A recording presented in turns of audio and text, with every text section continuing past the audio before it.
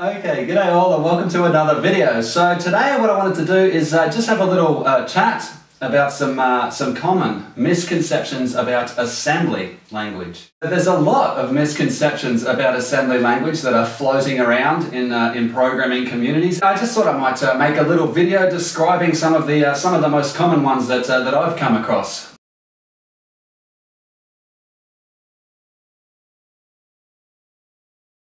Misconception number one, assembly language is faster than high-level languages. If you just port some code straight from C over to assembly language, it's probably not going to run faster, and there's a really good chance that it will run not only slower, but a lot slower. The moment that you go into assembly language, the compiler just lets go of the reins completely, and it just says, "All right, boss, it's all you." And just the overheads of having to call a function and that sort of thing will generally mean that unless you're doing a lot in assembly, unless you're staying in assembly language for, billions of cycles or millions of cycles, the overheads for calling the function and jumping to assembly will be enough to make your assembly code not worth it. Yeah, your function will run slower. So if you jump over to assembly, then you really want to stay there for as long as possible. And once you're in assembly, if you want to outdo the compiler, then you've got to use all of the compiler's tricks and more. So the compiler knows how to unroll loops, it knows how to inline functions. So you've got to do all of that stuff if you hope to gain performance over the compiler. Unroll your loops and get rid of dependency chains, use multiple accumulators, memory blocking, SOA versus AOS. If you employ pretty much everything that you know about a computer and programming a CPU, then you can gain extra speed, often, over a compiler, but you don't get that for free. Okay, so that's misconception number one. Assembly is faster than high-level languages. Usually it's not. Usually it's not. Misconception number two. I might stop numbering these because I'll lose count. Assembly instructions execute in one clock cycle. No, they don't. That's a misconception. Many assembly instructions do take one clock cycle to finish from the start to the end. But that's not the whole story. So for one thing, that's only the simple instructions, things like adding two integers or maybe some bitwise operation, your XORs and your AND and that sort of stuff. That one clock cycle is called the latency of the instruction from start to finish. And modern CPUs are actually super scalar, which is very, very cool, very interesting improvements in modern hardware. But what it means is that there's multiple execution units inside the CPU, and the CPU is actually capable of performing more than one instruction per cycle. Well, for example, you might have two instructions like inc RAX, inc RBX. So this is an assembly instruction just to add one to a register. But the CPU, or most CPUs nowadays, have more than one ALU, or arithmetic logic unit. So they might have, say, 2, 3, or 4 of them. And what that means is that the CPU could actually execute 4 of these instructions at once. That's referred to as the throughput of an instruction. And if you want a whole bunch of latency and throughput information, then you want to check out Agner-Fogg's instruction tables. I'll put a link down below. So when you supply code, the CPU will actually look at a whole bunch of upcoming instructions and it will decide which ones it can execute at the same time.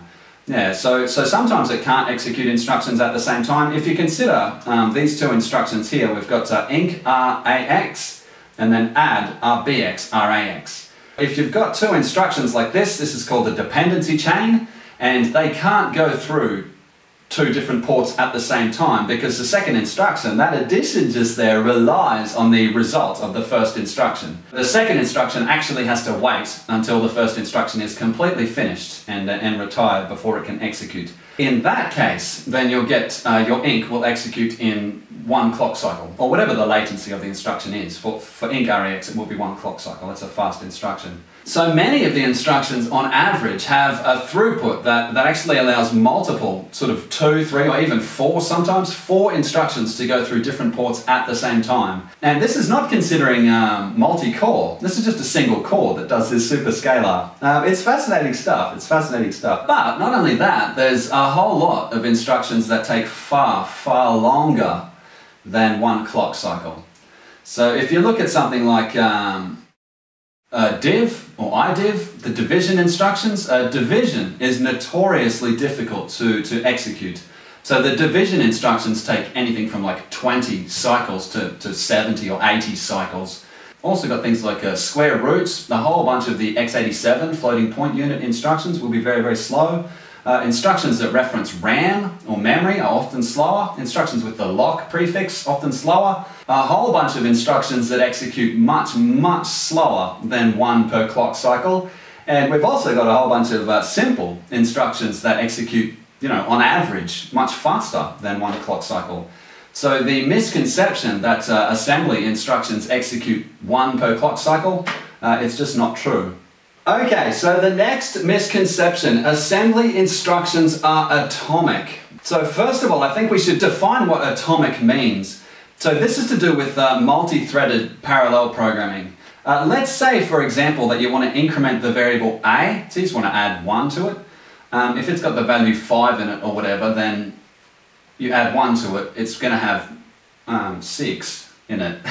Atomic would mean that that add occurs in one uninterruptible step. If the inc instruction was atomic, you had 2 threads trying to add 1 to this a variable, then you would have one thread would add 1 to your 5 and you get 6, and then the other thread would also add 1 and you get 7.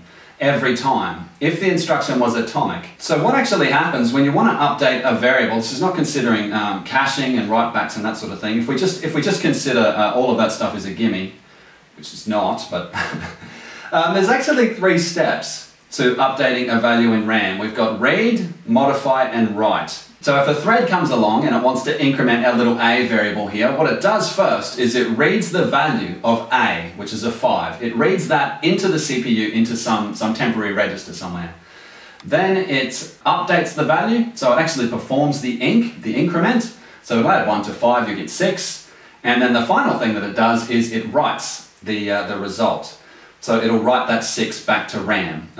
Usually it would write it back to a cache or something, but without considering the way that the caching hierarchy works, it'll read the original value, then it'll modify that, performing whatever the operation is, inc in this instance, and then it'll write the result back to RAM. The thing is, those 3 steps don't happen at once. So if the inc instruction was atomic, then it would mean that when we have 2 threads that try and perform an inc on a variable, then both threads would successfully increment the variable and write the correct result every time.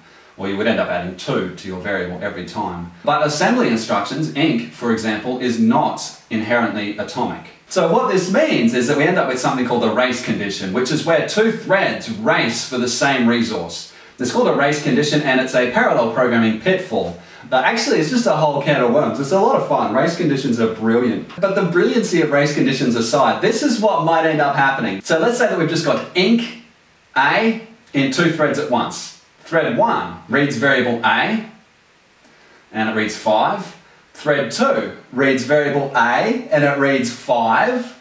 So you can see already that because the instruction is not atomic, because it's broken into 3 different sections, something weird's going to happen.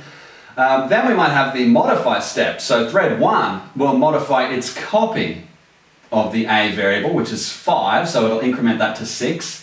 Likewise, at the same time, thread 2 will modify its copy, which was also 5. It's going to increment that to 6. And then finally, thread 1 will write 6 as the result back to RAM, and thread 2 will also write 6 as the result back to RAM. So what we'll get from these 2 inc instructions executing, we'll actually only get the result of one of them executing. So this is a classic example of a race condition, and this is what happens when we've got read, modify, write, and our instructions are not atomic, as they're not in assembly. You might get the right result, but the problem is that reading the code, you can't tell if you'll get the correct result or not. There is a prefix, lock, L-O-C-K. If you put the lock prefix before your instruction, so we say something like lock inc a, then it will be atomic. So the lock prefix causes an instruction to be executed atomically. So if both of these threads here were executing lock inc a, then it would mean that thread 1 would come along and say, read the value of a, it'll modify the copy of a, and it'll save the result. And only once thread 1 has finished can thread 2 then come along and read, modify, write the value of A itself. So lock will make your instructions atomic, and it's actually lock prefix with comp exchange that's used to make mutexes and semaphores and things like that. Inherently, the instructions are not atomic unless you add this lock prefix. And if you add that lock prefix, then the CPU will actually perform the instruction a lot slower. Yeah, you get a big performance hit for coordinating threads and using the lock prefix. Okay, so the next misconception, assembly language is only for hackers and virus authors, or it is a dangerous language. You can make dangerous things in any language, and there's nothing really inherently dangerous about assembly language. Usually hacking would be achieved by sort of brute forcing passwords and hashing and things like that, so you wouldn't have to use assembly. I mean, you might, incidentally, since you could probably write a pretty fast hashing algorithm in assembly, but generally speaking, for a lot of the high level kind of internet hacking and things like that you see, you'd really use a language that has something to do with that. I mean, you'd use HTML or PHP. You're not going to use assembly language to hack someone's Facebook password, for example. I mean, you're just going to use a bunch of hashed passwords or something like that. Assembly language is not inherently dangerous. Now, you can do a lot of stupid things with assembly language, but you can do a lot of stupid things with any language. Assembly language was, a long time ago, used for a lot of virus writing and hacking and things like that. Like your CD cracks, no CD cracks and things like that. You'd have to have some knowledge of assembly language in order to write something like that. But a lot of that is machine code. I mean, that's arguably even lower than assembly language. I'd say that assembly language is used for optimized performance programming. It's not really geared towards hacking or virus writing any more than any other language is. Don't write viruses if you can. If you can help yourself, try not to write a virus. Okay, the next misconception, assembly language is one language. Okay, so actually all of the different hardwares out there have their own assembly language. So an assembly language is just the language of the hardware. So pretty much as many different microcontrollers and CPUs as there exist, there's an assembly language for each of them. Often assembly language refers to just x86/64, that's modern Intel and AMD CPUs. But that's just one assembly language. And actually there's also ARM assembly languages, so your mobile chips have their own assembly language. We've got Atmel chips in the Arduinos and things like that. They've got their own assembly language. So in that sense, assembly language is a class, or it's a family of languages. Often they'll share a few things in common, like they'll have register files and they have a bunch of different instructions in all of the assembly languages, but the languages themselves are sometimes quite different from each other. Assembly language is not one language, it's really a family or class of different languages. Okay, moving right along, the next misconception. This misconception is a misconception all about assembly language. Assembly language is difficult. Yes, it is rather. So where's the misconception? Where's the misconception? Alright, all programming is difficult. Every programming language is difficult. I would say, programming very good code, programming perfect code is not just NP hard, people, it's exponential. The difficulty in assembly language is, it's different to the difficulty of, say, C++. It's different, but assembly language is no more difficult. In C++, you've got a whole bunch of different mechanisms. So we've got things like classes and structures and if-else blocks. We've got function calls and various forms of polymorphism. It's not easy to combine all of those mechanisms together into a useful program. It's very, very difficult to program C++ well. So in assembly, we don't have things like classes and if-else blocks. You can make those things if you want. But the difficulty of assembly is not in the number of different mechanisms. So there's only a handful of mechanisms. I mean, you've got registers, addressing modes, instructions, a bit about the caches, and that's pretty much it. That's all there is in assembly. The difficulty of assembly is the number of instructions. Yeah, so there's thousands and thousands of different instructions. Anything from, adding things together to square roots of floating point numbers. We got Galois field instructions in there, instructions that produce random numbers. There's even instructions that help with, say, AES encryption and the hashing. What's the SHA? Yeah, SHA hashing. The difficulty of assembly is in learning enough of those instructions that you can reliably program something fast. So when you get used to assembly language and you've seen unrolled loops and you know what vector code looks like and all of that sort of stuff, it's not a whole lot more difficult to read 10 or 20 lines of assembly than it is to read and understand, say, 10 or 20 lines of C++. It's only if you look at a disassembly of some modern app and you're looking at 3 million lines of assembly, I mean, of course it's going to be difficult to understand. It's the same as if you look at 3 million lines of C++, you're not going to have a hope in hell of understanding it. Okay, and the final misconception: assembly language is no longer needed due to optimizing compilers. Okay, so we've sort of touched on this a little bit in some of the previous misconceptions, but I do want to make a separate video on this exact topic, so we'll save most of it for another time. Optimizing compilers are really, really excellent. I mean, they're excellent. Modern optimizing compilers are a thing of vast marvel. Usually you wouldn't need to jump into assembly language, but assembly is actually used everywhere. It's often just not very obvious where it's used. Most modern applications use code programmed in assembly at some point. Assembly it's a low-level language. It's not obvious, when you're coding away in Python or C++ or whatever. It's not obvious that you're employing code that was handwritten in assembly, but you often will be. Yeah, so assembly language is it's a low-level performance language, so it's used for a lot of those foundation sorts of things.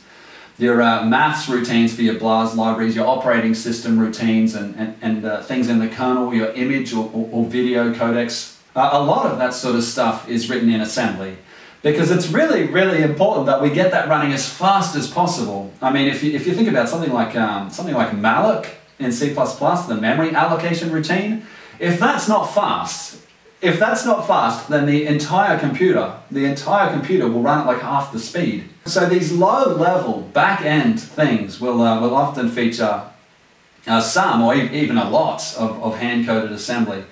It's not obvious that assembly is used everywhere, all over the world, every day, but it is. The final misconception: assembly language is no longer needed due to optimizing compilers. I mean, where do you think the optimizing compiler came from? I mean, seriously, what are you talking about?